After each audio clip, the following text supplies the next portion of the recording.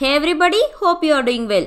In the previous video we revised list. Now it's time to solve the questions based on the list. Alright then, let's check out the question from the sample paper for the current session. We got one question based on the list. In this question we need to predict the output of the code.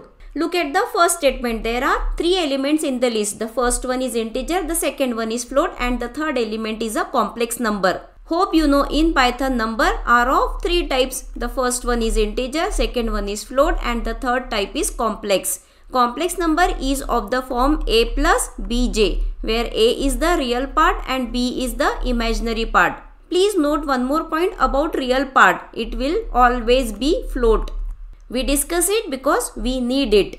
Alright, let's check out the second statement. With L of 2, we are trying to access this element which is at the index 2. And using this real property, we are accessing the real part of this number. Look at this complex number. The real part is nothing but 30. Here is the type function for the real part.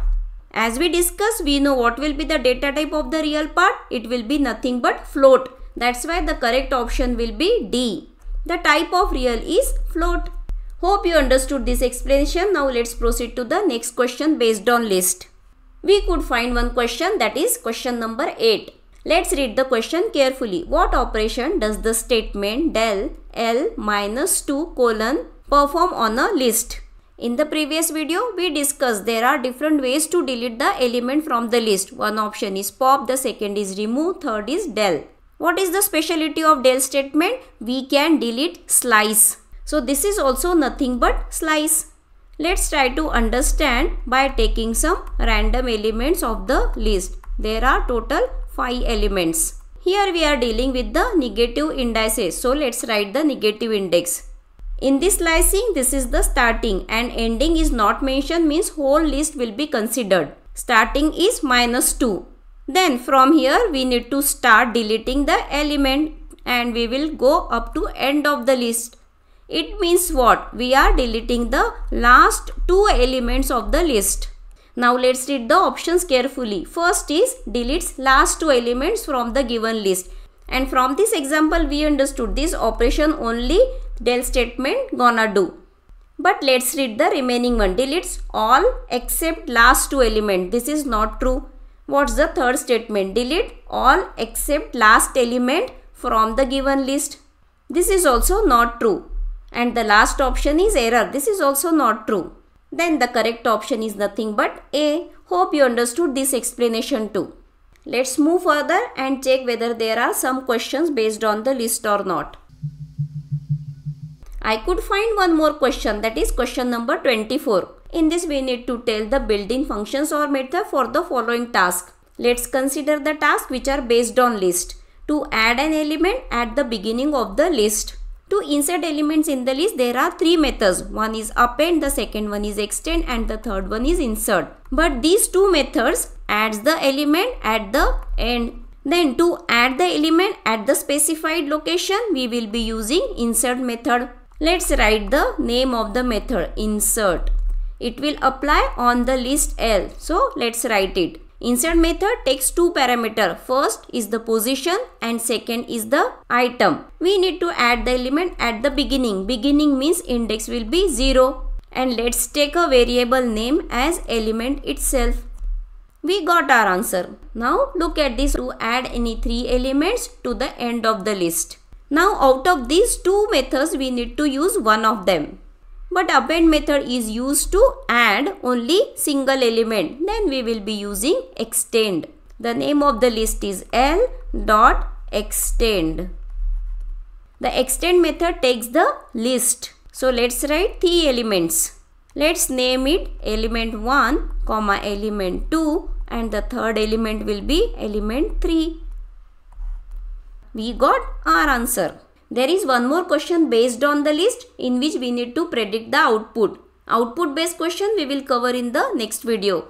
In this video we are gonna cover only theory questions. To get more practice, let's check out one more set of the sample paper for the current session. Let's scroll and check the questions based on list. We got one question, that is question number 2. Here is one list. The name of the list is AL with some elements. Which of the following statement removes the middle element 3 from it so that the list equals 1, 2, 4, 5? It means we have to delete this element 3. So let's check out the options. The first option is del statement. We know with the del statement we need to write index, not the value. Here we are mentioning the value. So this is wrong. To delete the elements from the list, we have different options. The first one is pop, the second one is remove, the third one is del statement, and there is one more method clear which will delete all the elements. Out of these 4 options, we got del. But let me tell you, apart from these functions, we can delete the item using the concept of slicing. With the slicing, for that part, if we initialize empty list, that element will get deleted. Same concept we are applying here. So let's check out the second option. This is the starting index and here is the ending index. We are initializing the empty string. With this we are getting the slicing, nothing but this element which is at the index 2. What will be the result of this statement? Ultimately the element 3 will get deleted. Actually we got our answer. The B option is the correct one, but let's discuss the remaining 2. In the next option, you know this slicing is not correct because the ending index is exclusive. So you cannot mention like this. Now look at the last statement. Here is only one index. It means it indicates a single element, not the slice. And for a single element, we cannot initialize a list. It's a type error. That's why you will get exception in the last statement. So out of all this, the correct choice is B. With slicing also, we can delete the elements from the list.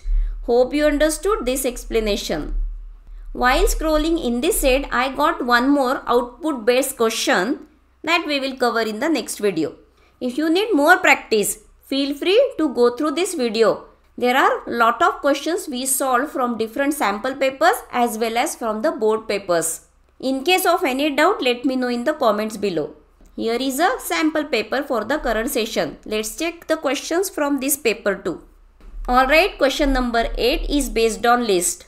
What does list.removeX method do in Python?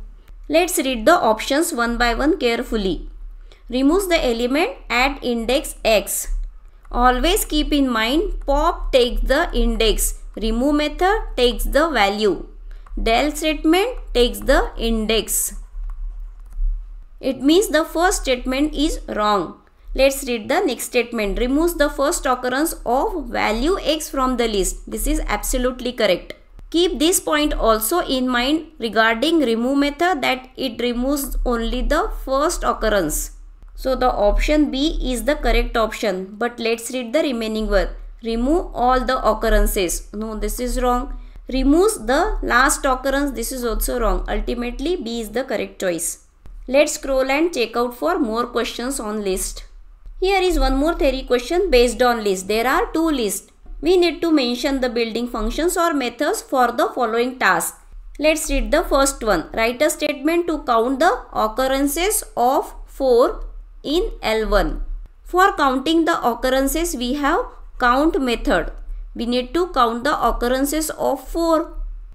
This method is getting applied on the list L1. Here is the next task. We need to sort the elements in the ascending order. It's very simple. For sorting, we have sort method which is getting applied on the L1 list.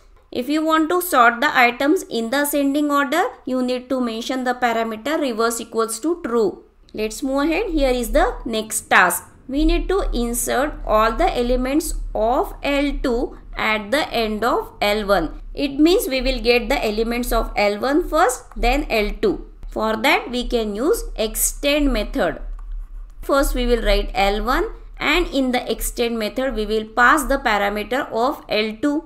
Alright, this task is done. What's the next task? Write a statement to reverse the elements of the L2. We need to apply reverse function on the L2. So L2 dot reverse. Reverse method does not take any parameter. So it's like this. Do we have some more questions based on the list in this sample paper? Let's check. Yeah, I could find one output based question that we will cover in the next video. Alright then, let's wrap today's video. If you found this video helpful, give it a thumbs up and don't forget to share it with your friends. In the next video, we will solve some output based question on the list. So stay tuned for the upcoming videos.